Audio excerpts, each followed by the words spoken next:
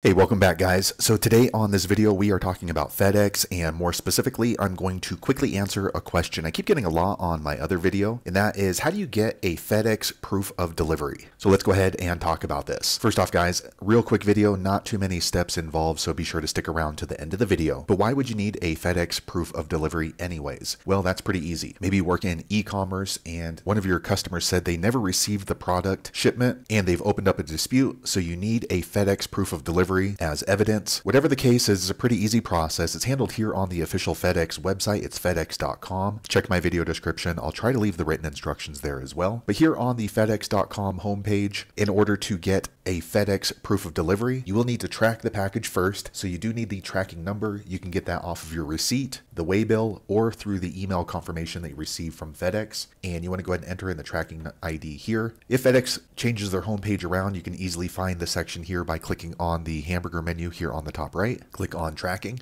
and then it's the same thing. So I'm going to go ahead and enter in my FedEx tracking ID here. Okay, so I entered in my FedEx tracking ID number. I'm going to click on this orange track button right here in the middle. Okay, so now that we have tracked the FedEx package, in order to get proof of delivery, what you're going to need to do is click on this blue button here, obtain proof of delivery. So once you do that, you can go ahead and view the PDF version of the proof of delivery. If you sent this through your account number and you need more exact detailed proof of delivery, you can go ahead and enter the account number there. If not, it's going to show just general information. So let me go ahead and click on view PDF. Okay, so once you do that, it does open up the PDF version of the FedEx proof of delivery. As you can see, it shows who it was signed by, when it was delivered, what the package weight was, a lot of detailed information about that particular package. If you had entered in your account number for FedEx, it's going to show more detailed information like addresses. So with this, you can actually just download it and then you can submit it for whatever dispute that you are arguing, confirming that FedEx did deliver this package. So there you have it guys. If you're wondering how to find a FedEx proof of delivery, that's the easiest way I know how to find it. If you know an easier way, be sure to leave a comment below. Let the rest of us know how you did it. Hopefully you found that video useful. If so, click thumbs up or maybe consider subscribing to my channel, and I hope to see you on the next video. Thanks again for watching.